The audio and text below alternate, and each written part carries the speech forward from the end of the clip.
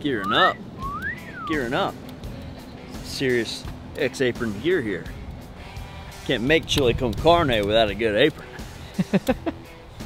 That's a rule. Science. I read that somewhere. Today's recipe, super fun, super simple. Great March Madness recipe, game day recipe, everyday Tuesday elevated recipe.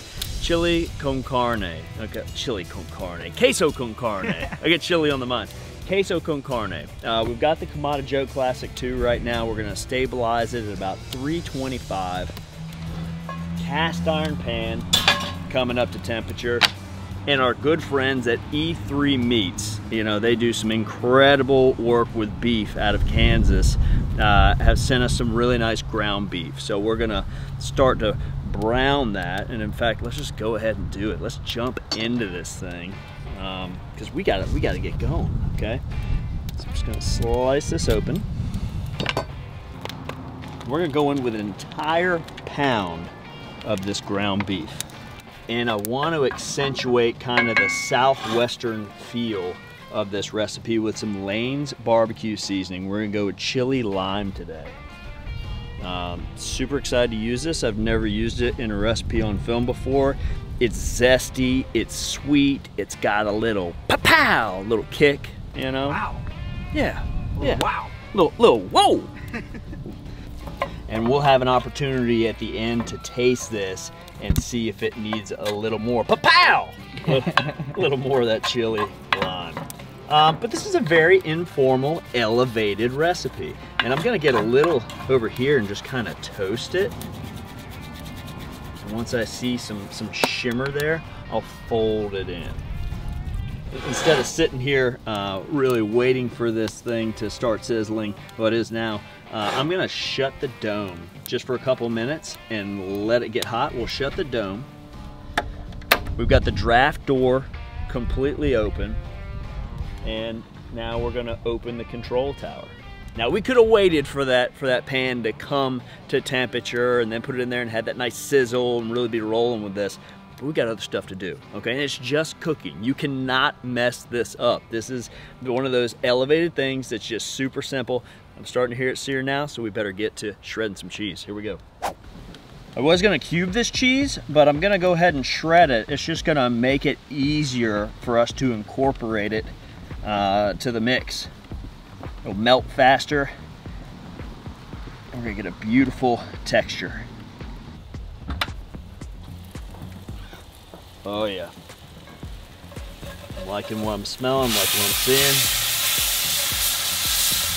And we're just browning this E3 Meats ground beef. Got some nice bits of caramelization here. I could go on about how the aromas are absolutely stunning right now.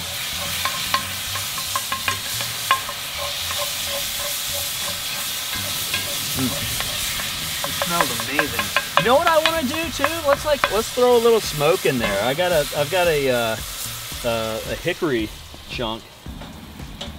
Throw it in the hottest section of our coal pile right there, and we're going to get pretty much automatic combustion, and we're going to start seeing some really blue, thin smoke.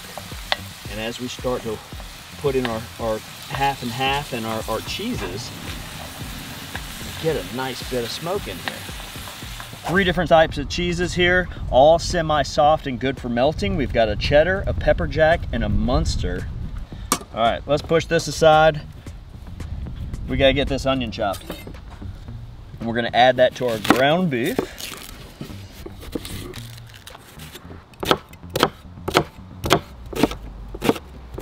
All right, let's get this into the pan.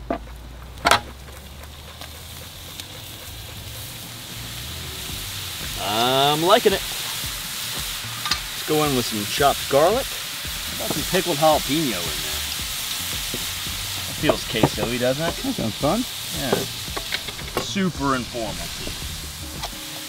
Smells amazing already. It really does. And we're just flying through this, right? We gotta get this done before the game starts, okay? So, you know, you get the option to buy shredded cheese. I suggest shredding your own. You get better textures, you get better flavors. Oh, sorry, we got cream cheese to add, but we're gonna toss all this shredded cheese with a little bit of cornstarch, and that's gonna help hold this whole thing together.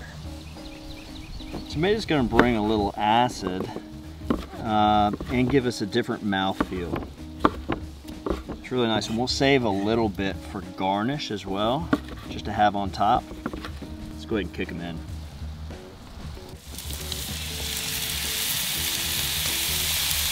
We're gonna cook this for 2 more minutes. These tomatoes are bringing the acid and moisture and pulling all that fond on the bottom of this pan into the fold. All right, let's go in with our 3 cups of heavy cream. Oh no, not heavy cream, because heavy cream has got a little too much fat content. We're gonna use half and half. Now it's starting to happen. Once this comes to a nice simmer, we're gonna whip in our cream cheese. It's gonna start to give it some body, and then we'll slowly but surely start to whisk in or spoon in, because we're gonna add flavor with this spoon. This spoon's got magic. We're gonna start whipping in that Muenster, that pepper jack, and that cheddar, and just keep on stirring so that it's an emulsified queso, pretty much queso dip, but queso con carne. Let's knock in a little Valentina, the Mexican hot sauce. Wow. That is a great queso con carne right there. Legendary right there, my friend. I like the thickness. Let's go ahead and take it off the heat. You know, and I like that look that we had earlier. So let's work on incorporating the edges real quick. And then we'll garnish this little fiesta in a cast iron. That was a whirlwind of deliciousness, right? Like this is crazy good and super simple. This is elevated flavor with basic technique, and that's what I love. Okay, so let's go ahead and give it a go. Holy cow! Wow, that ground beef is just singing my song right now. Give me one of those tomatoes, yes please. Bit of that cilantro in my life. There it is.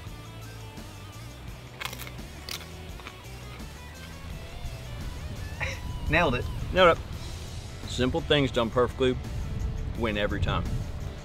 Folks, if you enjoyed this recipe, and it was a whirlwind, as much as I'm enjoying eating it right now, do me a favor, go ahead and subscribe, hit the like button, tag a friend, share it with a neighbor, and give it a try. Leave us a comment. From our backyard to yours, happy grilling, team.